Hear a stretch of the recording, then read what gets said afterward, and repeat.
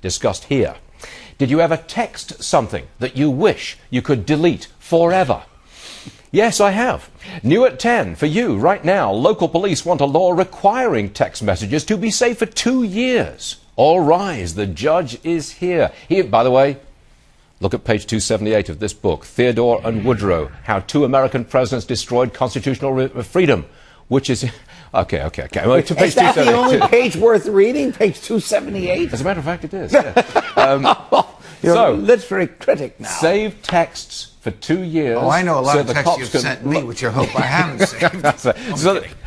This is a privacy issue, isn't it? Sure, it's a privacy issue. And, you know, it's very unusual that the police are asking for this. And when we say the police, this is a national organization, a charitable foundation, if you will, that represents the interests of police. It has a charity arm and it has a lobbying arm. And the lobbying arm is asking for this. But just last week, the Senate passed legislation. It hasn't gone to the House, so we don't know how the president it will fare with the president if it passes the House, that says if the police want these texts and emails, they have to go to a judge and get a search warrant. You know the way things used to work from the time of the Constitution up until the time of the Patriot Act.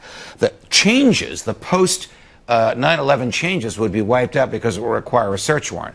But this doesn't make them easier to get. This requires companies at their own expense to keep them there so that they're there if the police do get the search warrant. So it's a search warrant. So the privacy issue is kind of negated because they've got to get a search warrant, just like for everything else. It's really a privacy issue and a business judgment issue with the telecoms. Question, who is the government to tell them how to keep their records? Answer, the government wants to make its own job easier, so it's going to say hold on to these things for 2 years. Judge, say Stewart is at that casino in Macau, and he takes a picture, or someone takes a picture of him, he texts it, and there's a criminal next to him.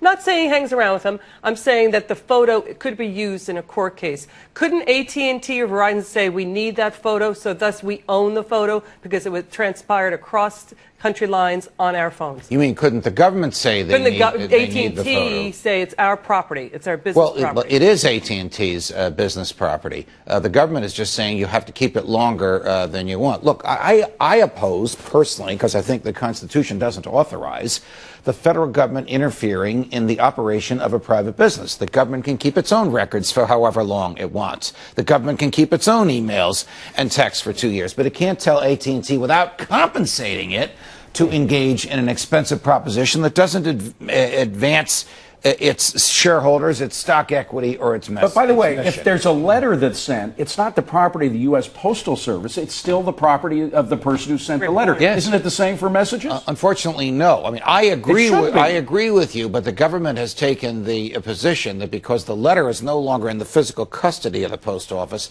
but the email is somewhere digitally in the custody of the telecom, that the telecom can be told how long to keep. We've said this before. We always come back to this. A letter is still the most private form of communication. Yeah, that's true.